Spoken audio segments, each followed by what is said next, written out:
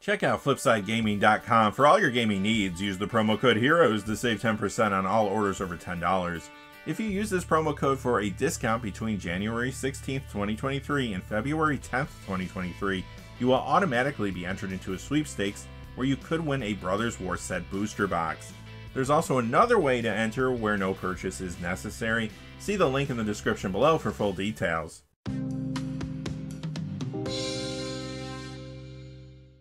Hey there, this is John from Heroes and Legends, and welcome to another edition of the Magic the Gathering Market Watch. A lot to talk about today. It is finally Phyrexia All-Will-Be-One pre-release weekend, and obviously these new cards are having an impact on a number of cards in the secondary market. You're going to see that throughout the video today, and there's a few other things happening too.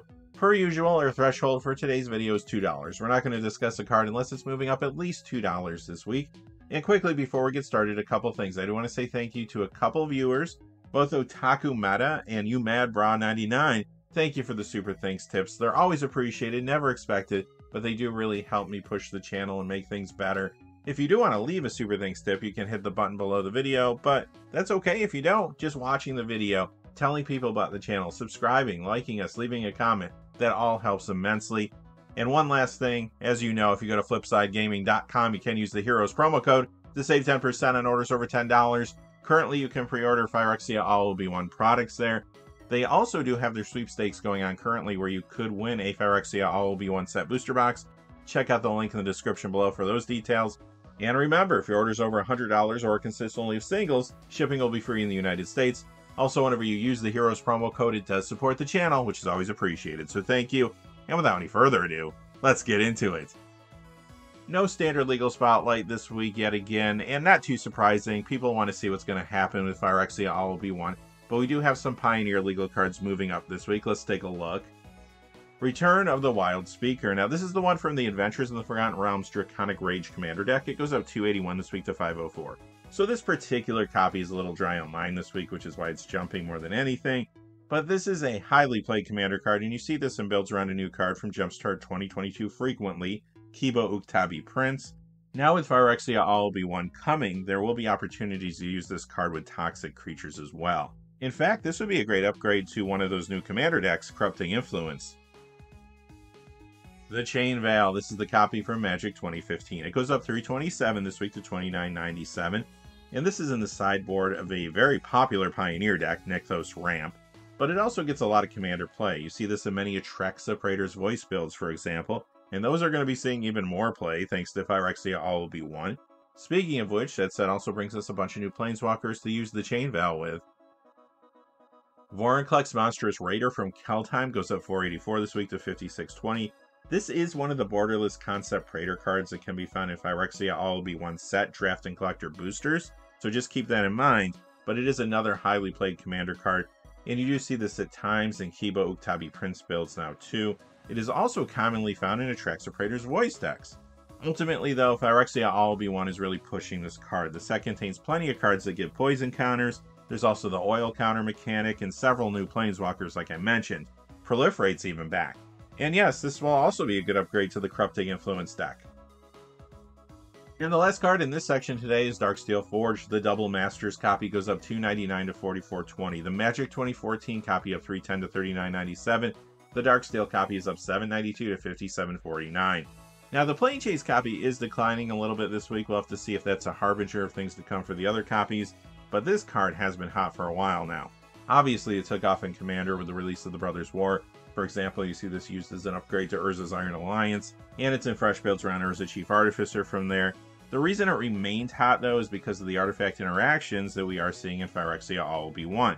Things like the Phyrexian Might artifact creature tokens, for example. And there's also one card in particular that many Commander players are excited about. Urtat Remnant of Memnarch is an Eternal Legal card that might like to have Darksteel Forge as part of its 99 in Commander. This new Legendary Mirror has been moving a lot of different cards in the secondary market recently. And that takes us to the Modern Legal Spotlight. Let's see what's happening in the world of Modern Legal cards. First we have Bloodstained Mire, the original Onslaught copy. It's up $230 to $70.65. Now this copy is rebounding after some recent losses. It is a fetch land, so you know this sees extensive play in many decks in a number of formats like Modern, Legacy, and Commander. War Elemental is up 251 this week to 426. This only gets a little commander play now, but this combos with a new card from Phyrexia, All Will Be One, called All Will Be One. I am seeing many early commander deck lists around the Red Terror containing both All Will Be One and War Elemental in the 99. Wooded Foothills from Onslaught. This goes up 275 to 7888. This is another original fetch land bumping up after some recent losses. You see this in many decks in Modern, Legacy, and Commander, but occasionally you even see this one in Vintage. Ragavan Nimble Pilferer. This goes up 281 this week to 7942. Another card that has seen some losses recently, now bouncing back, gets a ton of modern play in Murktide Region and much more there. Vintage, you see this in Jeskai Control, Temur Tempo. It's also a fairly popular commander and in the 99 of a number of builds too, including a popular new one, Kiba Uktabi Prince again. It was also mentioned in a Tolarian Community College video this week, which might have brought some more attention to it perhaps. Skithiryx the Blight Dragon. The list copy is up 321 this week to 2643. This gets some play as a commander, but it's also in the 99 of many decks, including a Traxxas Praetor's Voice again. This is poised to see more play with the Poison Counter and Proliferate mechanics returning in Phyrexia All Will Be One. It is another good upgrade to Corrupting Influence, and I have seen this in early deck lists around a card from the main set too. Karumonix the Rat King. Plus, this was mentioned on the Command Zone podcast this week as a card you might want to play in a build around one of the Phyrexia All Will Be One Jumpstart cards, Kinzu of the Bleak Coven.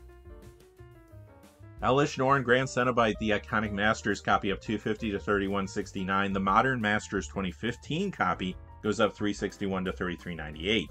So Phyrexia All Will Be One does have a new Elesh Norn Mother of Machines, but a couple copies of the original are moving up this week, as you can see. It is a fairly popular commander, and you see this in the 99 of a number of builds, including a Traxxas Praetor's Voice.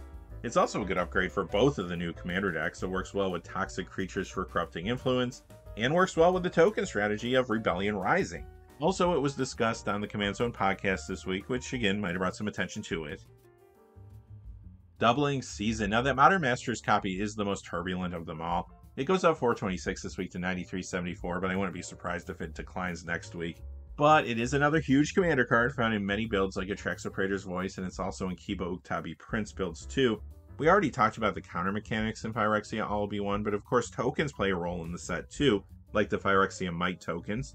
The set has plenty of cards that interact favorably with Doubling Season, and this could be a good upgrade to Corrupting Influence as well. Beyond that, it also did get mentioned on the Command Zone podcast this week as something you might want to play with another card from the main set, Izuri Stalker of Spheres. Ninebreak Trap is back again, up 613 this week to 59.99. Storm strategies remain popular in Legacy and Vintage, and because of that, this card continues to see a lot of play out of sideboards in those formats. This also gets a little commander play, but really the need for this card in Legacy and Vintage right now is what's pushing the price. That along with the fact that it's yet to be reprinted. Gemstone Caverns from Time Spiral Remastered, up 771 to 51.97. Now, the original Time Spiral copy is moving down this week, but as you can see, this one's jumping quite a bit. It continues to see more modern play. It's in Crashing Footfalls and more there. It also gets a little legacy play now in the Orzhov Initiative sideboards, for example, and it's in a variety of commander builds too. Last card in this section is Malira's Selvok Outcast. It goes up 796 this week to 14.95.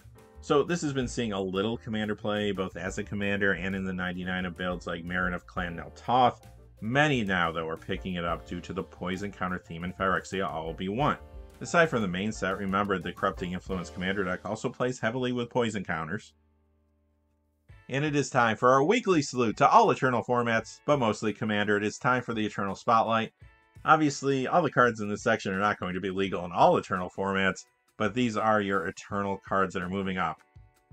The Tempest copy of Pearl Medallion, up 213 to 32.25. This is found in many mono-white commander builds, and I am seeing this in early deck lists around Elesh Norn Mother of Machines. Sliver Queen is up 222 this week to 274.95. This is rebounding a little after some pretty big recent losses. It is a good Sliver commander and in the 99 of Sliver builds too, and there has been some increased interest in Slivers recently since many have been reprinted as surprise secret layer cards. Lake of the Dead, this bounces back after a loss last week, up 229 to 99.98. It's in a number of commander builds, including Kirk, Son of Yawgmoth.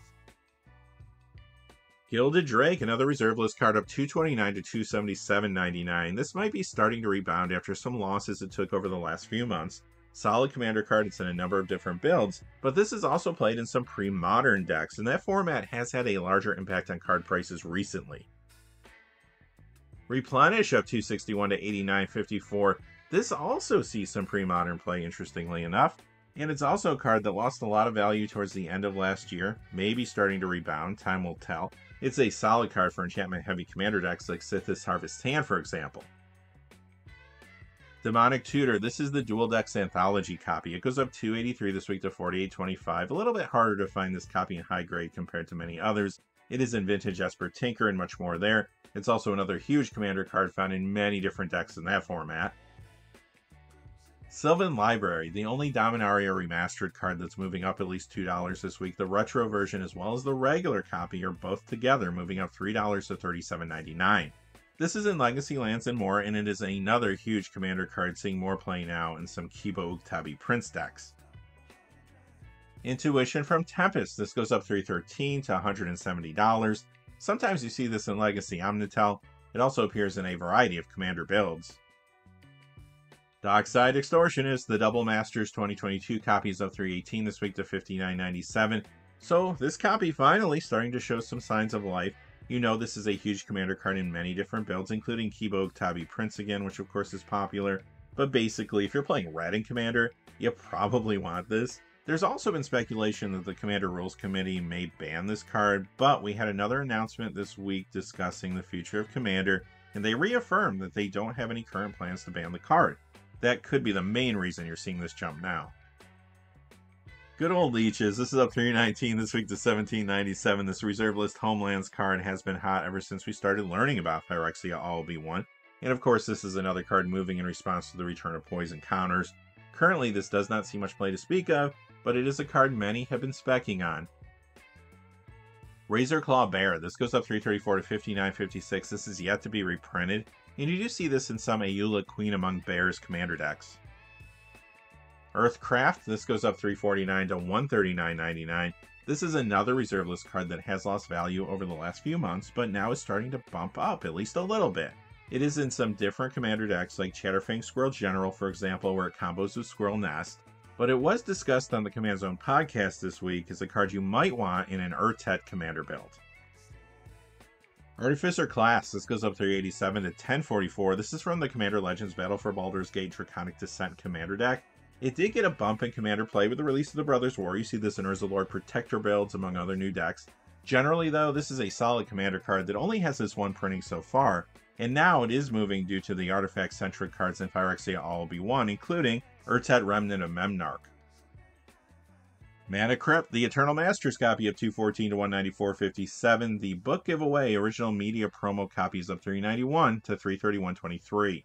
This is in a lot of vintage decks, including the popular Mono White Initiative deck. It is also found in a wide variety of commander builds, plus it's a good upgrade to the Heads I Win, Tails You Lose Secret Lair commander deck that finally got into people's hands not too long ago. Ancient Tomb, the Ultimate Masters copy goes up $388 to $77.64. The one from the list is up $389 this week to $83.20, and the Tempest copy goes up $397 to $88.99. This is a big mana-based card in Legacy and Vintage, and it's found in the Mono White Initiative builds now in both of those formats. Plus, you see this in a lot of commander decks, including Attracts the Praetor's Voice. Tropical Island from Revised goes up $4 to $524.99. Overall, these revised dual lands have stabilized, and in some cases have been moving up since the drop they saw following the Magic 30th Anniversary Edition announcement. They're all highly played in the formats where they're legal. Mox Opal, the original one from Scars of Mirrodin, goes up $503 this week to $80.26. Legacy, it's in Painter and more. Vintage, it's in Paradoxical Outcome. It's also been getting more commander play since the Brothers War came out. It's an expensive but good upgrade to Urza's Iron Alliance, and it's in fresh builds around Urza Chief Artificer. Virtue's Ruin from Portal. This goes up $575 this week to $7.77. Now, there is a From the Vault Annihilation copy of this card that hasn't moved yet, but many players don't like that From the Vault foiling. In general, though, the reason the card is getting hot is because it is starting to show up in Legacy and Vintage sideboards that deal with the initiative builds that are performing well in both of those formats. Phyrexian Dreadnought from Mirage is up $653 this week to $99.01. This is in Legacy Stifle Knot. But there is a new anti-initiative deck that's running this and 4 copies of Torpor Orb right now that some people are playing. We'll have to see if that catches on. When it comes to Commander, this gets a little Commander play too. Sometimes you see this in Zavala Heart of the Wilds builds, for example. Plus, this is another card that shows up in some pre-modern decks. Next, we have Oran Frostfang. This goes up 725 to 2648. This is the copy from the list, and that copy is dry online this week, which is why it's jumping the way it is. Wouldn't be surprised if this is just temporary and we see a drop next week, but it does get a lot of Commander play in a variety of builds, and it could be a good upgrade to the Corrupting Influence Commander deck too. Here's another revised dual land with Tundra. This goes up 1188 this week to 50128. Yeah, Badlands from revised is up 1276 to 419.99. And one more, Volcanic Island from revised, up 1370 to 798.49.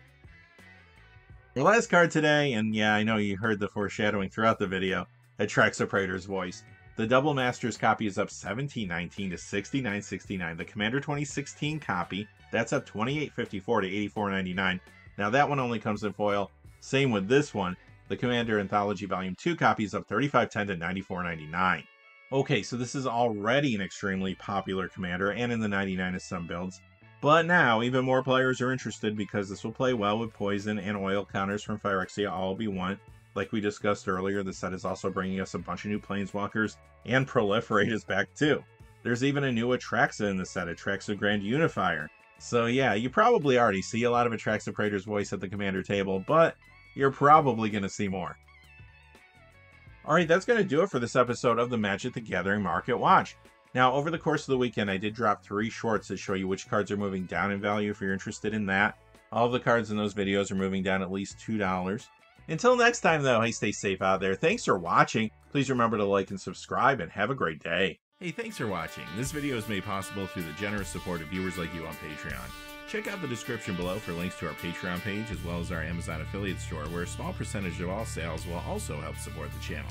Finally, if you haven't had a chance yet to subscribe, hit that subscribe button so you don't miss any of the new videos on Heroes and Legends. Talk to you again soon, and have a great day.